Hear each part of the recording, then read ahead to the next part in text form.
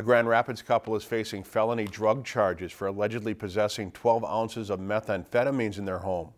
40-year-old Raymond Calhoun and 45-year-old Michelle Calhoun are charged with controlled substance crime in the first degree and methamphetamine-related crimes involving children. Court documents say the couple's 16-year-old son was home at the time the methamphetamines were seized. Michelle Calhoun told investigators that she and Raymond both were using meth and Raymond was selling the drug out of their home.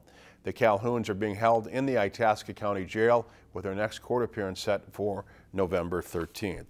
If you've enjoyed this segment of Lakeland News, please consider making a tax-deductible contribution to Lakeland Public Television.